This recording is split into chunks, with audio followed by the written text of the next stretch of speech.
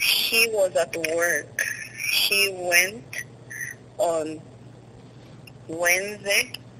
He went at Cayo. He normally when he go to Cayo, he spend the overnight there. Because he spent the whole day working at Cayo. Whenever he finishes work, he stay there so he won't be able to drive home at late at night. Yeah. That's why he always stays, whenever he goes, he stays there. So Thursday he was coming back from home, from his work to home. I'm not sure what really happened until now.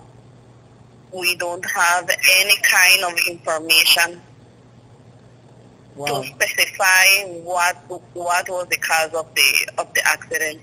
He was very kind, very what can I say? He was very responsible with his family, with his kids. He wanted the best for us.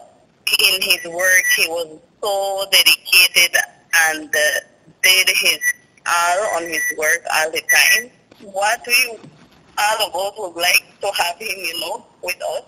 Sadly, that can't happen, and we can ask for justice because we don't really know what happened. Whatever, it's on God's hand. That's all I can say.